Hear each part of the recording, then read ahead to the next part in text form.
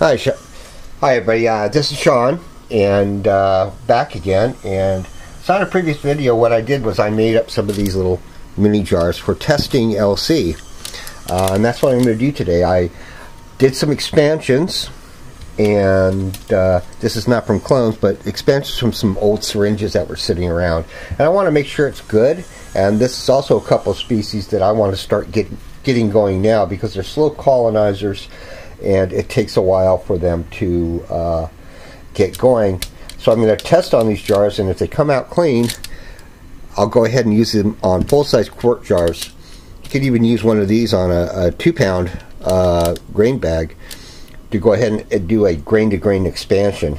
And that's what we'll show you later on after these are colonized. Show you if these are nice and clean, and I'll show you on some slightly underfilled quart jars. Now, I've already drawn out my syringes. This one's Golden Nom, Foliota Namico. Really nice species, one of my favorites, but it is a very slow colonizer, so we're starting it now. And we're going to do the same routine that we did before when you saw us inoculating jars. It's just we're going to use a lot less in these little guys. We're only going to use a scant mil. So, see, I've cleaned that, cover it up. I'm going to flame my needle.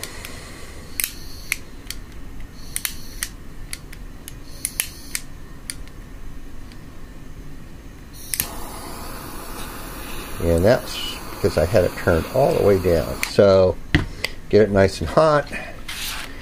Remember what I told you before, you don't have to hold it forever and start melting your syringe. So just a little scant. And I just want about ½ mil per side, and that's good right there.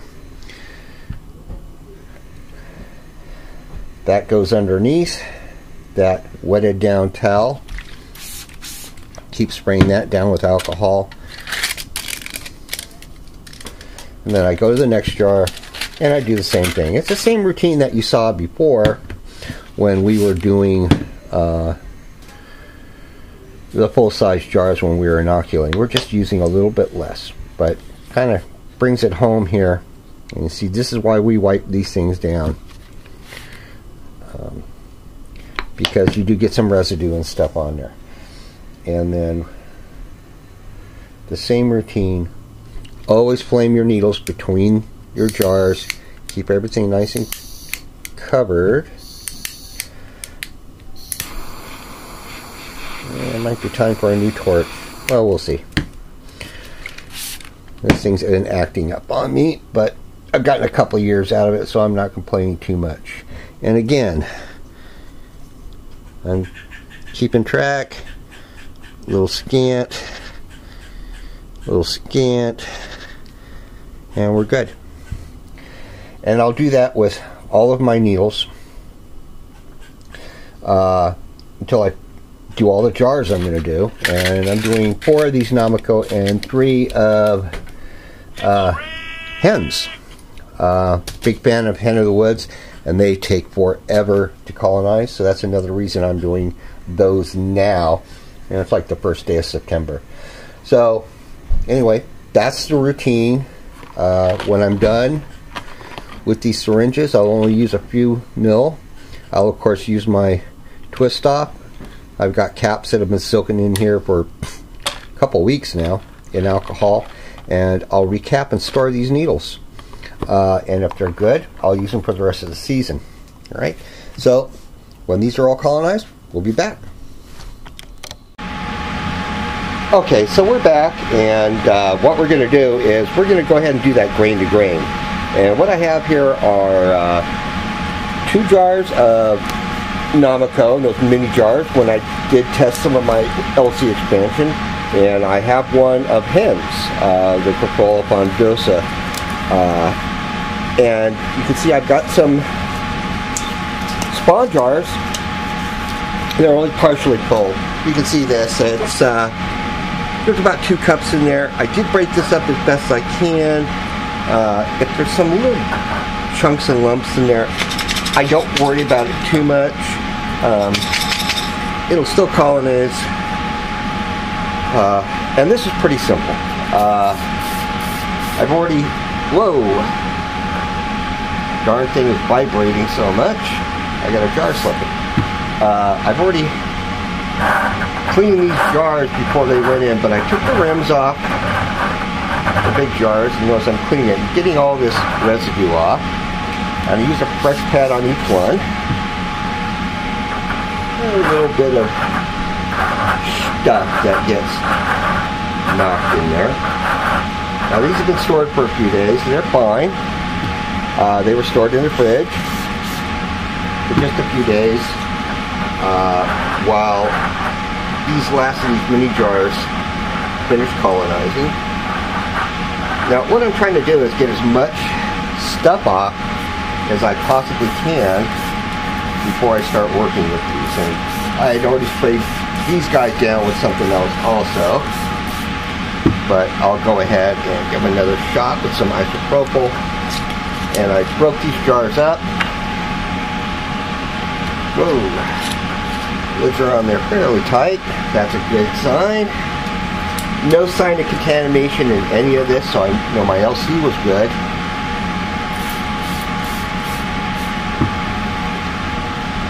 And what I'll do is I'll give a good shot with the isopropyl.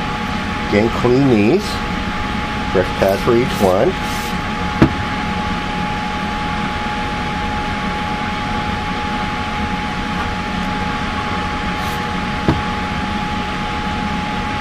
Boy, that one just wants to travel on me.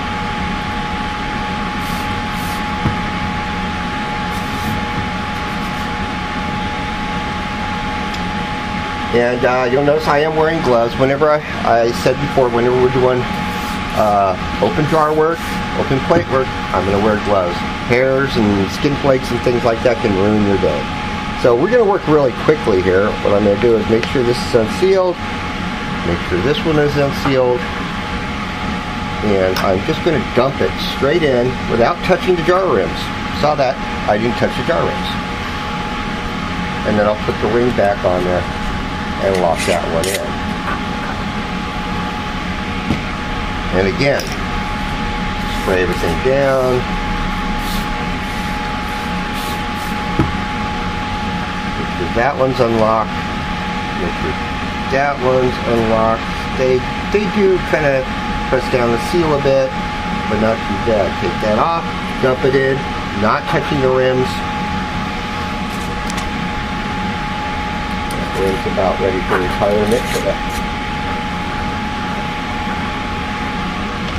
And of course the last one.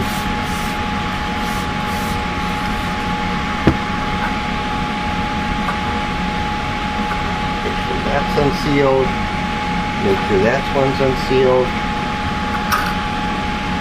Dump it in. And the last rim on there, make sure that that's seated right. The other thing, if you do that, you're making sure you don't get any debris on the rims so that they make sure that these things seal properly. Now, can't just leave them like this. Now, we have to mix this bond. Now, people tell you they're shaking the heck out of it.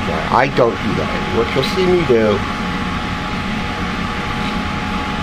is just doing this. And I'll do this for a few minutes. And I'll do this with each of the jars. For several minutes, I'll just kind of rock it like this. You can gently shake it like this a little bit to get it mixed in. But you notice I'm not shaking it like freaking maracas.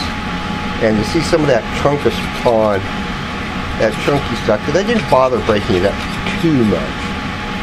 It's broken up, but it's, but there are a few little, like, little pea-sized chunks and stuff like that. And then I get a little bang like that to make sure it settles in. And again, make sure that rim is down tight. Give it a couple rolls like that. Start mixing that stuff in. And this is the same way I do it when if I have a colonizing jar and it's at 25-30% and I decide I want to mix it this is exactly how I do it. You notice that shake. And when we say shake, we mean gently. Gently. You're not ringing a bell here. You're just getting it mixed in.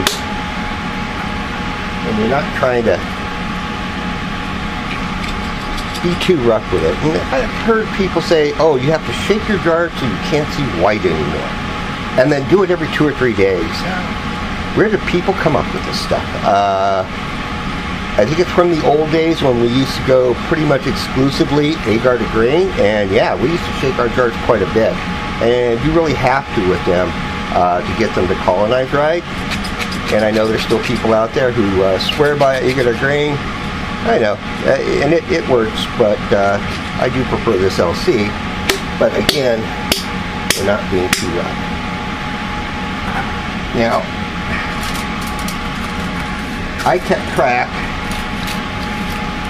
of what these are, and if you need to, write yourself a little note right on this filter material, something a little initial or something, so you know which ones are which.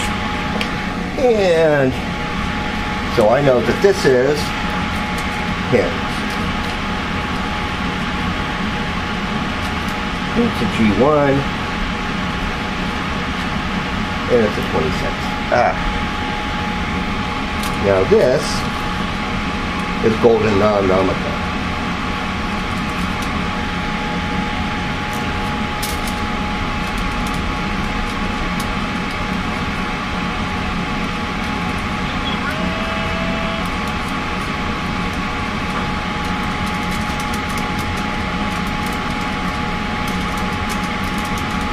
And G1 means it's the first generation grain to grain.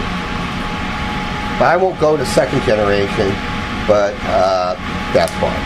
Now these, just leave them alone. These don't need to be shaken. You don't need to do anything to these after that.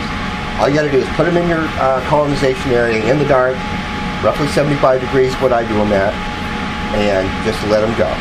And I've got some that I did here about 5 days ago, and they're about 3/4 of the way colonized again already. This is pretty fast. Once they start colonizing after you've mixed them, they colonize, most stuff will colonize pretty quickly on a grain to grain. So that's it. There you have it. That's how you use the mini grain jars to do a grain to grain. Easy as that. And this, of course, can be done in an SAB if you need to. It's a little bit more awkward, but no problem. Just keep everything really clean, and you won't have an issue. So, thanks again, folks.